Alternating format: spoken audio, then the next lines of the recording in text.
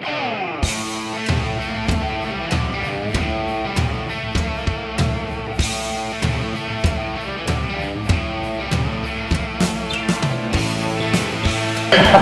ladies and gentlemen, please welcome Gary Street.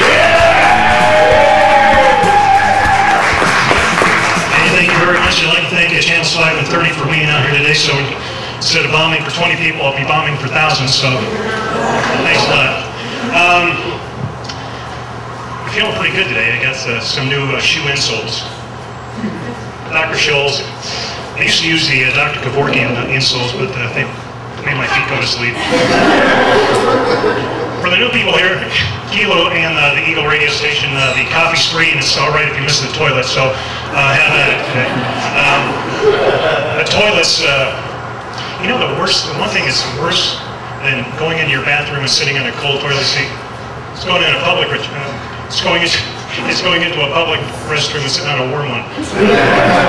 So women are when making decisions, women are a little more emotional. I think they're hard on their sleeve. And guys, of course, are more analytical, black and white. For instance, a man will say 2 + 2 = 4. A woman might say 2 + 2 could equal 5 if you would just apply yourself. But we all come with baggage. Women come with baggage. Men come with baggage. And you know, I'm just trying to find somebody with carry-on. I mean, something that fits in the overhead compartment of life, that's all I'm doing. I've been doing news for 25 years, and one thing I can't understand is why we vote for county coroner. Like we're supposed to have some kind of knowledge of this. I mean, we all know he's got a scalpel and a dead body, but that's about as much as we know about this kind of job. You know, have you ever seen a county coroner debate?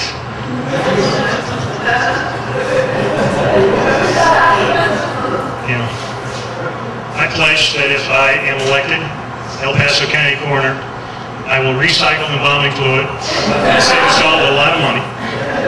We'll make the guy look good in the open casket funeral, and when he's done, we'll just suck it right out from under.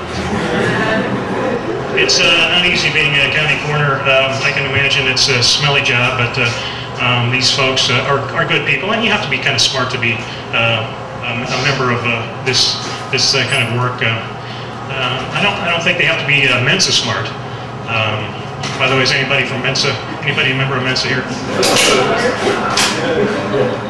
That was a waste of 10 seconds. I should have.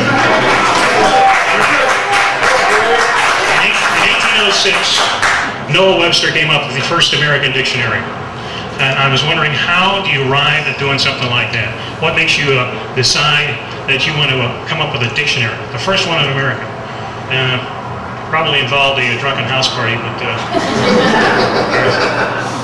yeah, no, we're not going to play Twister again. We played Twister the last 3 times we've been out here tonight. Here's what we're going to do. We're going to get a piece of paper, and we're going to get a pencil, and we're going to write down every word we've ever heard before. And then we're going to write out a description of what that word means. And I don't know why I think this is funny, but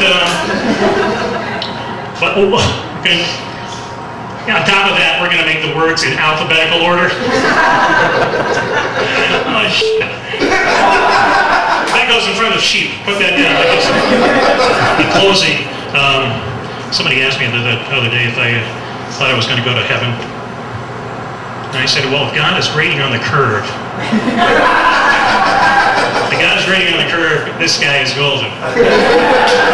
Just been around with it. And they say you can't take it with you, and I'm not planning to take it with me. I want to take one thing with me as I go 6 feet under. It's a cell phone. If you need to reach me, let it ring. If I pick up, grab a shovel. Thank you very much.